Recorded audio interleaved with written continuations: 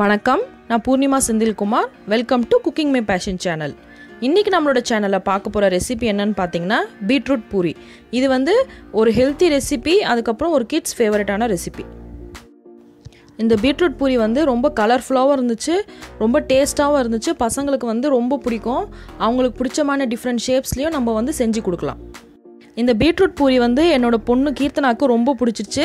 இப்போ நம்ம கீர்த்தனாக்கிட்டே எப்படி இருக்குன்னு கேட்கலாம். உங்களுக்கு இந்த பீட்ரூட் பூரி பிடிச்சிருந்துச்சா கீர்த்தனா?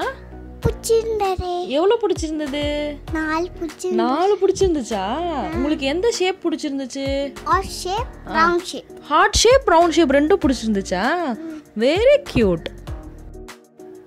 கீர்த்தனா, இந்த பீட்ரூட் பூரி என்ன கலர்ல இருந்துச்சு? பிங்க் கலர்ல. பிங்க் கலர்ல இருந்துச்சா? இந்த பூரி வந்து உங்க தங்கச்சி பாவனாக்கு கொடுத்தீங்களா? இல்லையே, அவளே கிடையாது. பல்லே கிடையாதா? Super super. நம்ம பசங்களுக்கு ஹெல்த்தியான ரெசிபீஸ் கொடுக்கறதுக்கு மட்டும் இல்லாமல் இதுலேருந்து வந்து அவங்க லேர்ன் பண்ணுறாங்க. கலர்ஸு, ஷேப்ஸ் இதெல்லாம் வந்து அவங்க வந்து கற்றுக்குறாங்க. ஸோ இந்த மாதிரி அவங்களுக்கு என்ஜாய் பண்ணுற மாதிரி நம்ம செஞ்சு கொடுக்கலாம். வாங்க இந்த ரெசிபி எப்படி செய்யறதுன்னு பார்க்கலாம். இப்போ வந்து ஒரு பேசினில் வந்து தேவையான அளவுக்கு உப்பு சேர்த்துக்கோங்க. இது வந்து 3 பேர் சாப்பிட்றதுக்கான அளவு. அதுக்கப்புறம் வந்து கோதுமை மாவு சேர்த்துக்கோங்க. சேர்த்துட்டு நம்ம பீட்ரூட் வந்து அரைச்சி ஜூஸ் மாதிரி எடுத்து நம்ம இது கூட சேர்க்க போகிறோம். இந்த பீட்ரூட் ஜூஸில் வந்து தண்ணி சேர்த்து தான் வந்து நான் அரைச்சிருக்கேன். இல்லை உங்களுக்கு இன்னும் டார்க் கலரில் வேணும் அப்படின்னு பார்த்தீங்கன்னா தண்ணி சேர்க்காமல் வெறும் பீட்ரூட் ஜூஸ் மட்டும் வந்து நீங்கள் எடுத்துக்கோங்க. எனக்கு வந்து இந்த மாவு பிசைஞ்சு கொடுக்கறதுக்கு என்னோடய ஹஸ்பண்ட் ஹெல்ப் பண்ணார். ஸோ நம்ம தண்ணிக்கு பதிலாக நம்ம இந்த பீட்ரூட் ஜூஸ் சேர்க்க போகிறோம். கொஞ்சம் கொஞ்சமாக சேர்த்து நீங்கள் நார்மலாக சப்பாத்தி மாவு பிசைகிற மாதிரி நீங்கள் வந்து பிசைஞ்சு எடுத்துக்கோங்க. நம்ம வேறு எதுவுமே சேர்க்கலை, உப்பு சேர்த்துருக்கோம், அதுக்கப்புறம் கோதுமை மாவு, அதுக்கப்புறம் வந்து நீங்கள் பீட்ரூட் ஜூஸ் வந்து இந்த மாதிரி சேர்த்து நம்ம பிசைஞ்சு எடுத்துக்கிறோம். கொஞ்சம் கொஞ்சமாக ஜூஸ் சேர்த்துக்கோங்க. மொத்தமாக சேர்த்துட்டு நீங்கள் பிசைஞ்சிங்கன்னா உங்களுக்கு ரொம்ப கொலன்னு ஆகிடும். அந்த மாதிரி இல்லாமல் கொஞ்சம் கொஞ்சமாக நீங்கள் ஜூஸ் சேர்த்து வந்து நீங்கள் வந்து நல்லா பிசைஞ்சிக்கோங்க. இப்போ மாவு வந்து பிசைறதுக்கு எப்படியோ வந்து ஒரு மினிமம் 10 மினிட்ஸ் ஆகும். நல்லா நீங்கள் வந்து கொஞ்சம் கொஞ்சமாக ஜூஸ் வந்து சேர்த்து நீங்கள் நல்லா பிசைஞ்சு ஒரு 10 நிமிஷம் போல் நல்லா வந்து ஊறட்டும். மூடி போட்டு ஊற வச்சுருங்க. பீட்ரூட் பூரி செய்கிறதுக்கு மாவு வந்து தயாராகிடுச்சு. நான் வந்து இந்த பீட்ரூட் பூரி வந்து உங்களுக்கு பூரி வந்து உப்பெல்லாம் எப்படி செய்கிறதுன்னு நான் உங்களுக்கு சில டிப்ஸ்லாம் கொடுப்பேன். வீடியோ வந்து கண்டினியூ பண்ணி பாருங்கள். மாவு வந்து இப்போ நல்லா ஊறிடுச்சு. ஒரு 15 நிமிஷம் போல் நல்லா ஊறிடுச்சு. இப்போ மாவு வந்து தேய்க்கிறதுக்கு வந்து நம்ம கோதுமை மாவு கொஞ்சம், அப்புறம் ரவை வந்து கொஞ்சம் மிக்சியில் வந்து நல்லா பொடியாக ஓட்டிட்டு நம்ம இது கூட சேர்த்துருக்கோம். இதுதான் வந்து நம்ம உருட்டும் போது நம்ம இந்த மாவு தொட்டு தான் நம்ம உருட்ட போகிறோம். அப்போ தான் வந்து உங்களுக்கு நல்லா வந்து உப்புலாக வரும்.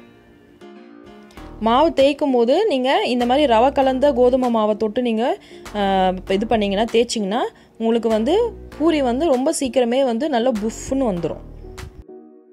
இந்த மாதிரி ஒரு சின்ன சைஸ் உருண்டை வந்து நீங்கள் எடுத்து ஃபஸ்ட்டு வந்து நம்ம ரவுண்ட் ஷேப்ஸ்க்கு நம்ம வந்து உருட்டி எடுத்துக்கலாம். மாவை வந்து லேசாக அதிகமாகவும் இருக்கக்கூடாது, ஒரு மாதிரி மாவை வந்து எண்ணெயில் கருகுன மாதிரி இருக்கும். அதனால் ரொம்ப அழுத்தியும் தேய்க்கக்கூடாது. பூரிக்கு மாவும் வந்து கொஞ்சம் அதிகமாக இருக்கக்கூடாது, லைட்டாக தொட்டுக்கோங்க மாவை. சப்பாத்தி கட்டையை வச்சு ரொம்ப அழுத்தி தேய்க்காதீங்க, லேசாக தேய்ங்க. இல்லைன்னா வந்து பூரி வந்து உங்களுக்கு ரொம்ப ஹார்டாக இருக்கிற மாதிரி இருக்கும். லேசாக தேய்ச்சி நீங்கள் எடுத்துக்கோங்க. உங்களுக்கு பிடிச்சமான ஷேப்ஸில் நீங்கள் எப்படி வேணால் நீங்கள் கட் பண்ணிக்கலாம், இல்லை ரவுண்ட் ஷேப்ஸ் கூட போடலாம்.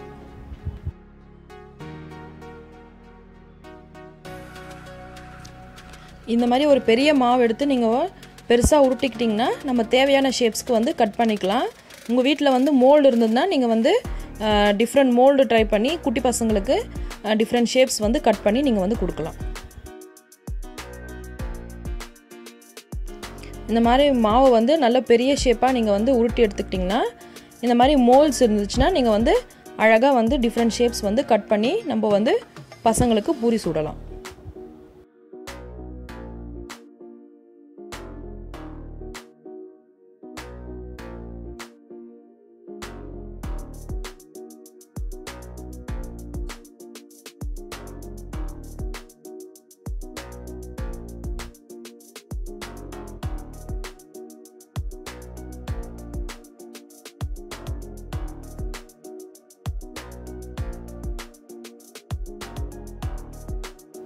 இந்த மோல்ஸ் வச்சு நம்ம கட் பண்ணி ஷேப்ஸ்லாம் தனித்தனியாக எடுத்து வச்சுட்டு நெக்ஸ்ட்டு வந்து நம்ம பூரி சுட ஆரம்பிச்சிடலாம்.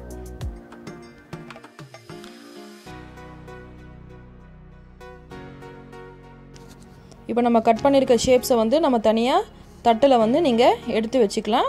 அதுக்கப்புறம் இதே மாதிரி ஷேப்ஸ் வேணும்னா நீங்கள் இந்த மாதிரி பெருசாக நீங்கள் உருட்டிட்டு இந்த மாதிரி ஷேப்ஸ் வந்து நீங்கள் கட் பண்ணி எடுத்துக்கலாம் டிசைர் ஷேப்ஸில். அடுத்து பூரிக்கு வந்து நம்ம எண்ணெயை நல்லா காய வச்சிடலாம். எண்ணெய் வந்து நல்லா காஞ்சிருக்கணும் போடும்போது. அதுக்கப்புறம் தான் வந்து உங்களுக்கு வந்து பூரி வந்து புஷ்ஷுன்னு வரும் இந்த மாதிரி. அப்படி இல்லைன்னா உங்களுக்கு வந்து எண்ணெய் வந்து அதிகமாக குடிக்கும். இந்த பாருங்கள், எண்ணெய் வந்து உங்களுக்கு இந்த அளவுக்கு நல்லா கொதிச்சிருக்கணும். போட்ட உடனே இந்த மாதிரி உங்களுக்கு புஷ்ஷுன்னு வரணும். இந்த ஸ்டேஜில் வரும்போது நீங்கள் லைட்டாக அந்த இதை வச்சு கரண்டியை வச்சு அமுக்கி விட்டிங்கன்னா உங்களுக்கு வந்து நல்ல பூரி வந்து உங்களுக்கு உப்பலாக வரும்.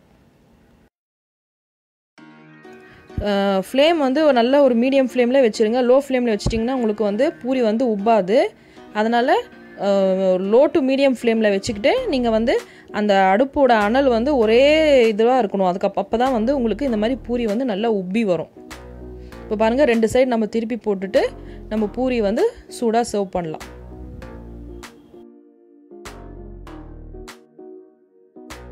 இப்போ ரவுண்ட் ஷேப் பூரியில் நம்ம வந்து போட்டுட்டோம். அதுக்கடுத்து ஹார்ட் ஷேப்ஸ் பூரி வந்து நான் உங்களுக்கு போட்டு காட்டுறேன் எப்படி இருக்குன்னு பாருங்கள்.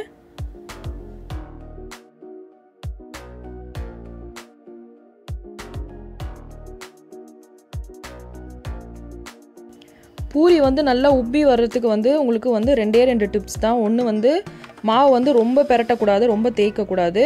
அதுக்கப்புறம் பார்த்திங்கன்னா அந்த ரவை கலந்த மாவில் நீங்கள் லைட்டாக நீங்கள் தொட்டு வந்து உருட்டினீங்கன்னா உங்களுக்கு வந்து இந்த மாதிரி புஃப்னு வரும். அதுக்கப்புறம் எண்ணெயோட அனல் வந்து கரெக்டான அனலாக இருக்கணும். ஒரே இதுவாக இருக்கணும். ரொம்ப லோவாகவும் இருக்கக்கூடாது, ரொம்ப ஹையாகவும் இருக்கக்கூடாது. சில டைம்ஸ் கருகி போயிடும்.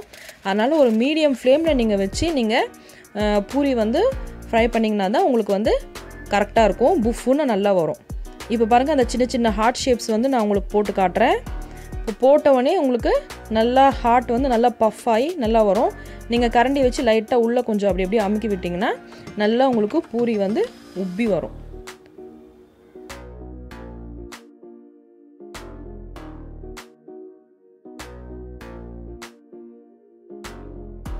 நம்ம குட்டி குட்டி பூரியும் நம்ம இப்போ வந்து சுட்டாச்சு. நம்ம இப்போ இதை எடுத்து சூடாக சர்வ் பண்ணலாம்.